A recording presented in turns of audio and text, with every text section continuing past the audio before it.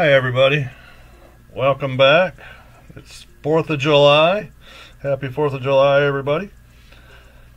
I was scrolling through my YouTube feed the other day, and the fella at XXL Crumb Chasing, Kyle, he had a video on there where he was pulling a GoPro behind his cannonball, and salmon were coming up and looking at his lure. I mean, he was getting hits on it too, but he had a lot of fish that just came up, looked at it, and then peeled off left or right.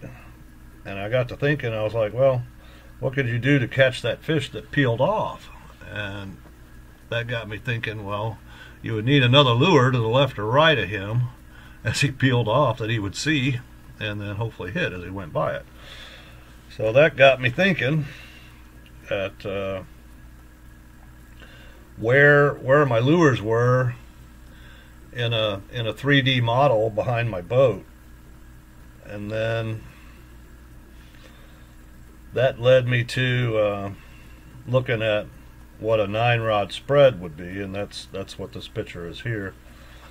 It shows you what most bigger boats, I only run 3 rods, but most bigger boats run a spread that looks like this. And you could do it with a couple friends in a boat, and I mean, you could do this in a 16-foot boat easily. You probably wouldn't have a center rigger unless you had an inboard, but this is what most big boats use for trolling. So you got your 3 downriggers, you got 2 low divers, 2 high divers, one on each side, and then you would have boards on top of that to the outside. The boards normally are torpedo divers or weighted line, which could be copper, steel, or lead core, and those tend to be quite long, depending on the time of the season. But usually those are running way back. I mean, you're talking 100 yards back on your boards, most of them. You know, 200, 300 feet plus. So they don't really come into this as much as these other presentations would. But I guess we can get to those later. This is kind of the side view here. This is kind of what what it kind of looks like in the water. I use a Magnum low diver and an original high diver. That's why the high diver ends up being farther behind the low diver, because you need more line to get it back. I'll show you that on the diver chart later. And then you're going to have a little bit more blowback on your center rigger, because you got more. It's usually set deeper than your side riggers. And then the top view kind of gives you an idea of where everything is in the water. And this is optimizing against tangles and optimizing to try to get as many lures in a wall the same distance behind the boat, if that's what you're trying to do.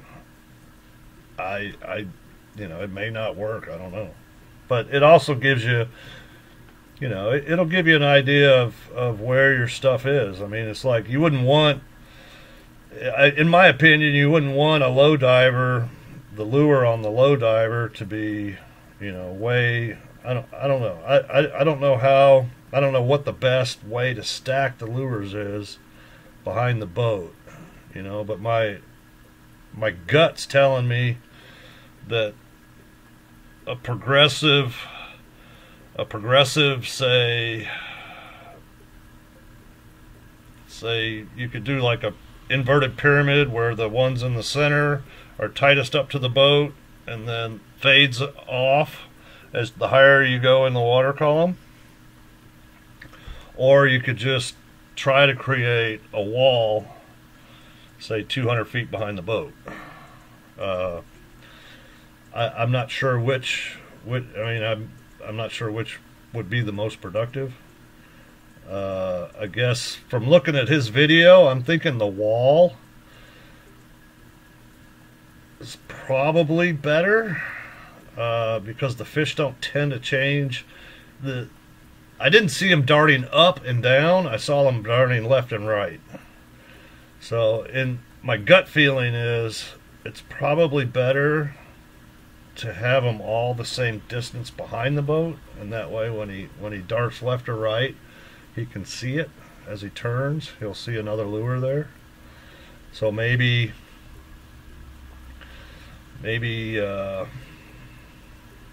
sort of an inverted V. Maybe have a V in the middle, like your center rigger, and then have them taper out. If you're targeting, say, one layer in the column, if you're trying to put everything at 60 feet, say, have them taper out from the center both ways. I'm not sure what's best, but this will give you it'll give you the opportunity, it'll give you the information you need to know where your lures are behind the boat, how far behind the boat they are, and what the depth of them are. How's that? Okay, the first ones we'll go to downriggers.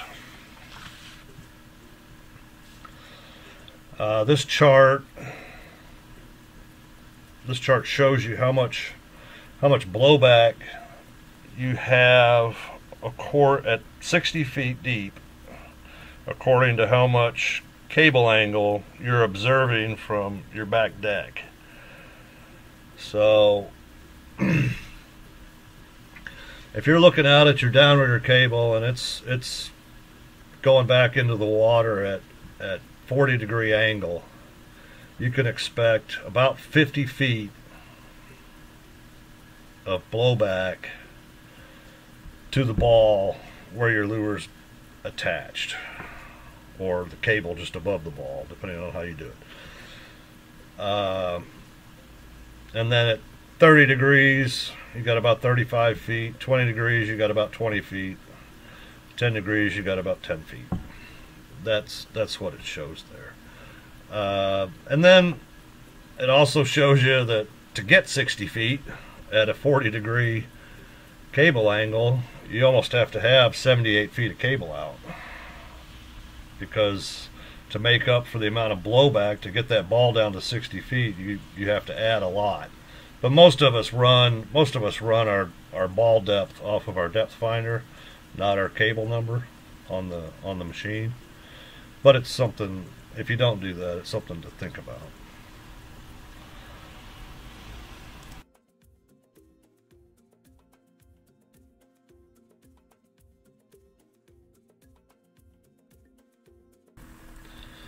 Okay, now we move to divers. The numbers on the divers are a little misleading. The number they give you is the amount of line you got out, which is the diagonal, and then they give you the depth the diver is going to be at, but that doesn't necessarily tell you how far from the transom of the boat is if you're trying to make a wall of lures. So you have to input the depth and the amount of line into a right triangle calculator, and then you'll figure out what that top leg is. This diagram shows, the major numbers for a mag diver set at 0, going 2.0 to 2.2 over ground. So, just an example, with 50 feet of line out, it'll be 32 feet back, 38 feet deep. With 100 feet out, it'll be 70 feet back, 72 feet deep. With 150 feet out, it'll be 121 feet back, 88 feet deep. So you get the idea. It's close, but doing what we're trying to do and get lures right on top of each other, you almost have to have these pretty much exact numbers. You don't want, I'm thinking, depends on your water clarity, but I'm trying to get the lures within 5 feet of each other or so on that wall, if it's possible. So they'd be, you know, to the boat or away from the boat about 5 feet, and then you would have your spread distance. So you'd have, you know, whatever the distance is between your low diver and your high diver, you know, about 8 to 10 feet, and then you'd have 8 to 10 feet to your downrigger, and then you see what I'm saying. You would have, anyway.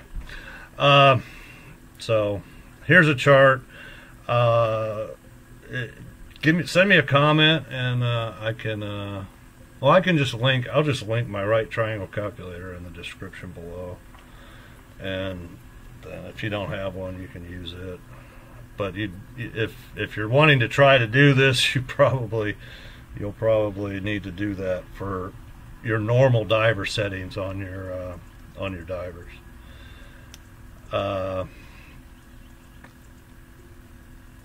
That's pretty much it for divers. Here's the chart. Here's the chart for all the divers that I use. Again, this is line back off the reel as the number is not the distance from the transom. So that's just a general rule of thumb, that top number. And you know, none of this is going to be exact, because you're going to get some line bow in the water, and it's not going to be exactly perfect. That's why I'm giving myself 5 feet or so in between. You know, I'm guessing that it's not going. You're never going to get it perfect, I don't think, but you can get it dang close, be my guess.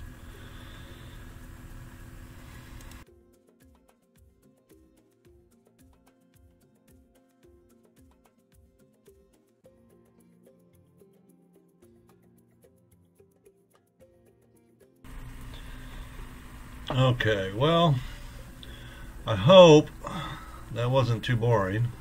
It was a little dry and not very active on the picture front.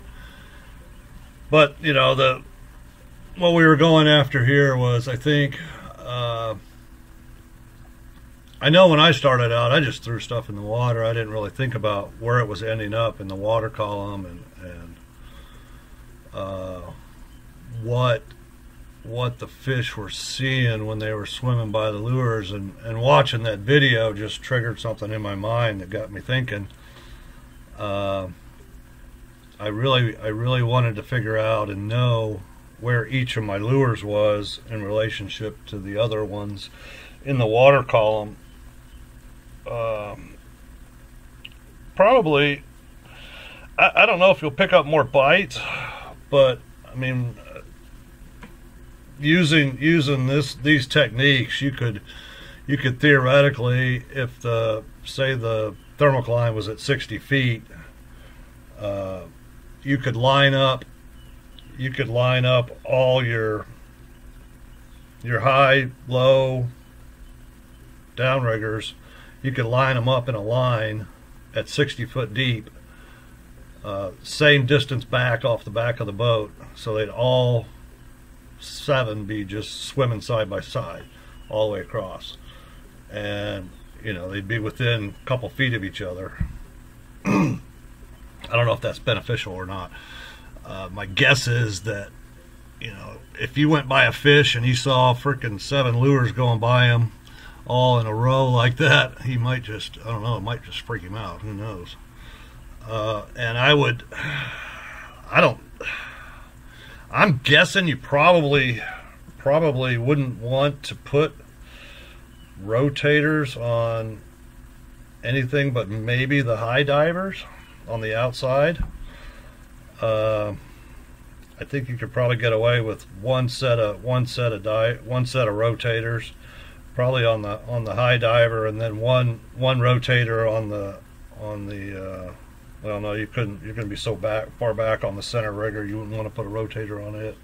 Probably just flashers on the high divers, because everything's going to be so tight. It depends on how wide the beam of your boat is, but my guess is that you know, you'd be stretched for room side to side in that group. Anyway, the math worked out this way. To set all the lures at the same exact distance back off the boat, you'd have your high diver. It would be a 124 or a mag diver on setting number 3. It'd be 125 out. It would be running at 63 feet deep and would be around 128 feet back. You'd have a low diver. That would be in a 107 or an original diver, setting number 1. It'd be 125 out also. It'd be running at about 65 feet deep, and it would also be about 127, 128 back. Your left and right downriggers, assuming they're running at about a 30-degree angle, you'd have them about 98 feet back off the ball. That would put you right in that 130 range. And then your center rigger, I'm guessing it's probably got a fish hawk on it, so it's going to drag more. You're going to be about 80 feet back on that one, and that should put you right in the money on all 7 rods. Should be right at 60, between 60 and 65. Just every single one of them running in a line right at 60 feet or right at about 60 feet. I don't know if you want to try it, but that was the calculations. And using this math, you can build any pyramid shape. You can build, you can do groups. You can do whatever you want to do. But it gives you an idea of where your stuff is when you're pulling it, and that way you don't end up with a lure, say, way up inside, hiding behind a flasher or something like that. At least you get an idea that you don't have, and it might reduce your tangles where you don't have a rotator rotating right into the side of a line that's going by another one, which is a common cause of tangles. And it'll make you feel a little bit more comfortable setting tighter, I think, because you'll know exactly where your stuff is. Hope you have a wonderful rest of your 4th of July, and I'm going to take a break. This hurt my head. Y'all take care.